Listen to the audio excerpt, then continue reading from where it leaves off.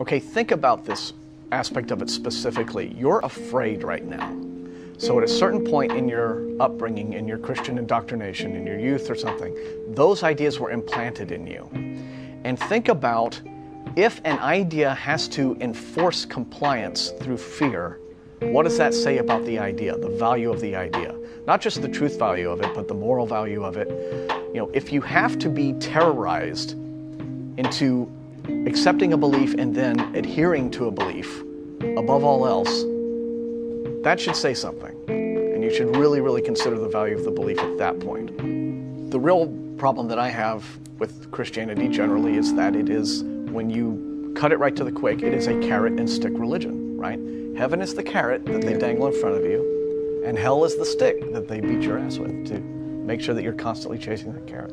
You know, and that's not, I don't think, either a moral or an intellectual way, I think, to build up a person so that they are, you know, a happy, rational individual as an adult.